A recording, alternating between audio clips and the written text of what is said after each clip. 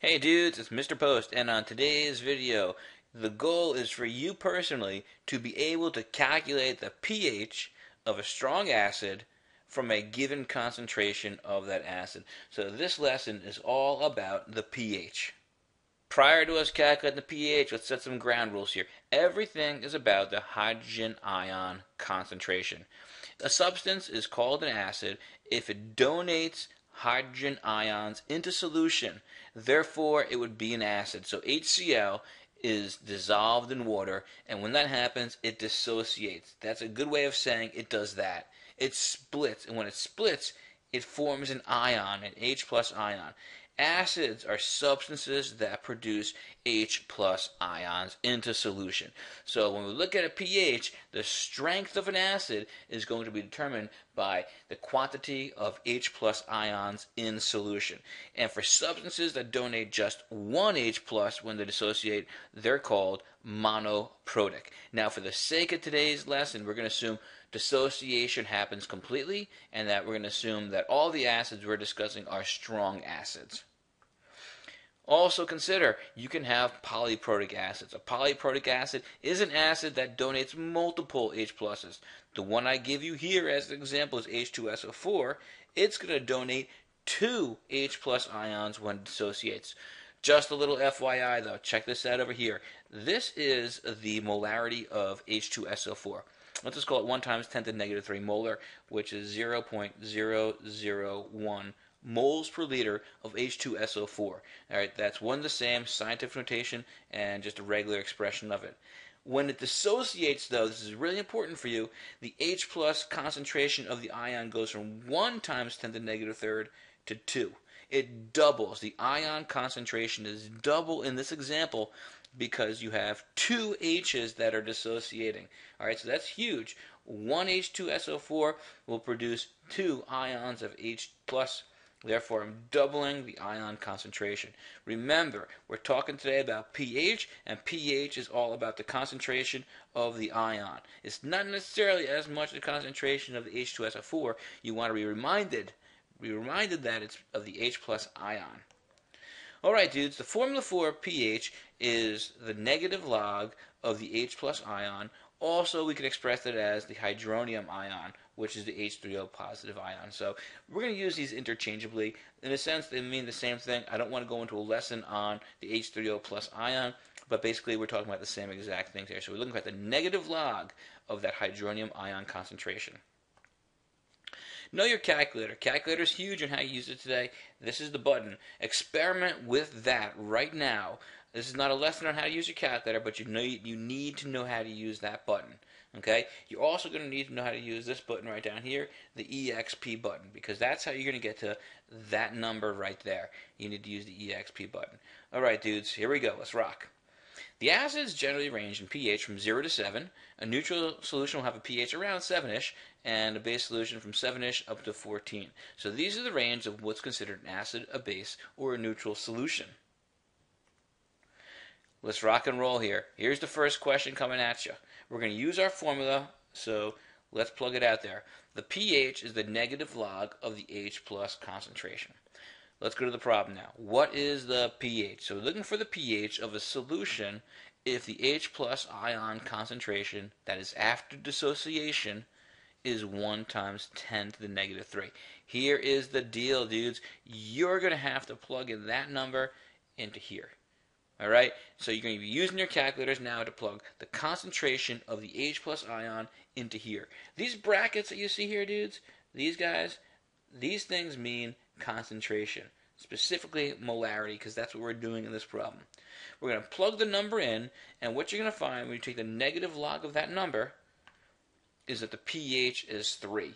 Now, let's just say if you ended up with a the pH of negative 3, just know that you need to make that positive, okay? Not all calculators will allow you to use the negative log. If that's okay, just at the end, go back and correct it, because there is no negative pH. One little fine little note here, it's really cool, little fun fact, you maybe want to call it. If the number is 1, if that number is just 1 and not 1 point something, I want you to know this. The pH is always equal to the exponent value, but positive. So the pH is 3. That means it was 1 times 10 to the negative third moles per liter of concentration of the H plus ion. Let's try the next one.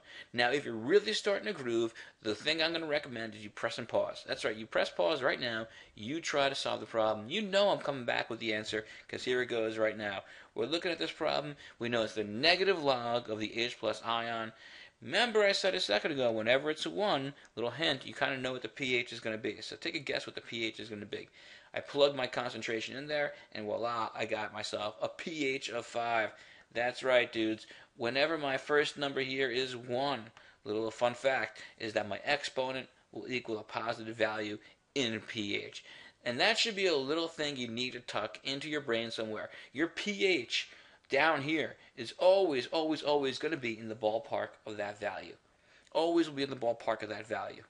If I look at this problem here, now I'm changing it. I'm giving you 1.4, but I'm guaranteeing you something. For every single pH problem, your pH is going to be in that range of the negative 5. Let's prove it, dudes. Set it up, do your substitution, find the log of that, change it to a positive. If it's negative, you're going to find your pH is in the ballpark of that negative exponent right there. That's right. It's 4.85.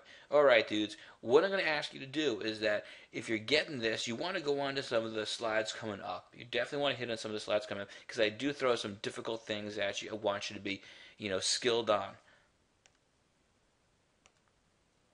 All right, dudes. So now I took away the H plus ion concentration, and I'm just giving you now a legit solution. This is a hydrochloric acid solution, and the molarity of the solution is 1.5 times 10 to the negative fourth.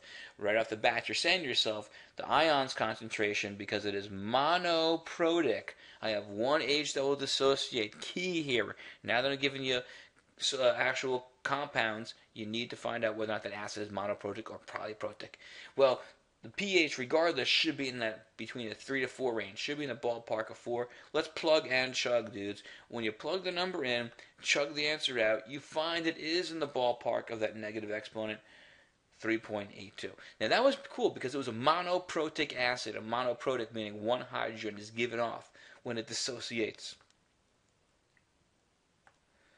Alright, dudes. Check it out. See if you can see the curveball that I'm throwing at you in this problem. If so, press pause. Just press pause and do it on your own, because here I come.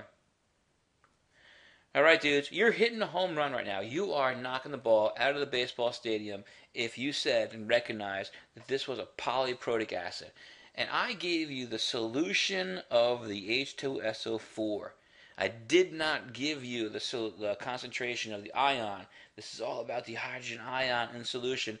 You double it, because when H2SO dissociates, we're going to produce 2 hydrogen ions. So 2 times 1.5 times 10 to the negative fourth is going to give me a 3 times 10 to the negative fourth. That is the number I'm finding the negative log of. And when I do so, dudes, you find out, yeah, you're back in that ballpark again. You're back in the ballpark of negative 4. You got a pH of 3.5. Now, if you had a pH of 2.5, I'd be a little concerned, because we still want to be within the range of that number right there. Good job, dudes, if you snag that one. All right, next one. I'm throwing another curveball at you. Your job is to figure it out, press pause, solve the problem on your own. Alright, dudes, here's what we got going on. I start out with the formula. I make my substitution, but I want you to recognize in this polyprotic acid, I have a 3 right there, so therefore I'm going to multiply the concentration of the acid, because I have 3 times that concentration of the ions floating around in solution. And it's those active ions that's going to cause my solution to be more acidic. And that's what we're seeing here, because when we plug the numbers in, it was less than last time. The last slide, I want to say it was around 3.5, with now 3 ions floating around at that concentration. I got a 3.35. Once again, just a reality check. Is it good? Is it close to my negative 4? It is. It's close to that number. I'm comfortable with that pH, dudes. So notice the pH is close to the exponent. Always just a good reality check for you guys to look at.